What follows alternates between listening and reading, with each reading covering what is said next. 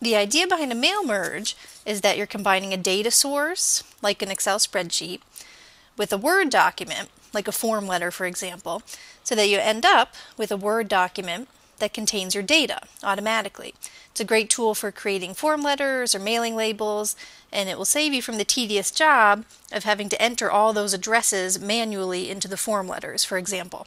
The first thing you want to do when you're starting a mail merge is take a look at your spreadsheet and just make sure that everything is set up correctly. You want to make sure that all your columns have good headers that are descriptive and make sense for what that column contains.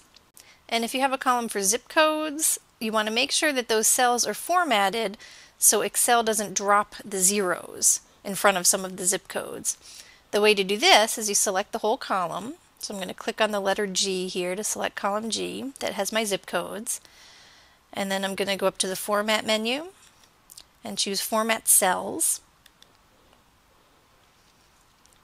And I'm going to choose Special from the category. And here I'll say zip code. And then I can click OK. And this will keep the zeros on the zip codes for me. And if it looks all set, you can just close the spreadsheet.